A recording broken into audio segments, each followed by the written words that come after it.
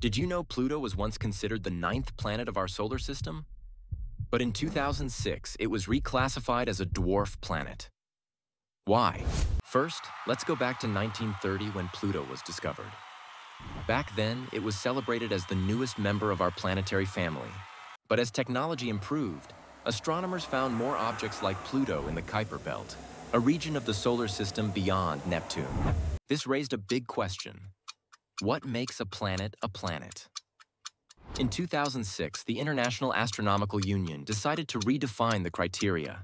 For an object to be classified as a planet, it needs to orbit the Sun, be spherical, and clear its orbit of other debris.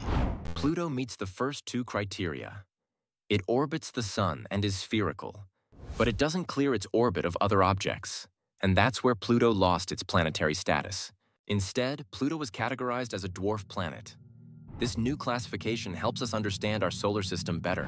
So, while Pluto may not be a full-fledged planet anymore, it still holds an important place in our hearts and in the study of our solar system. Want your own fascinating videos? Click the link in the description to get started today.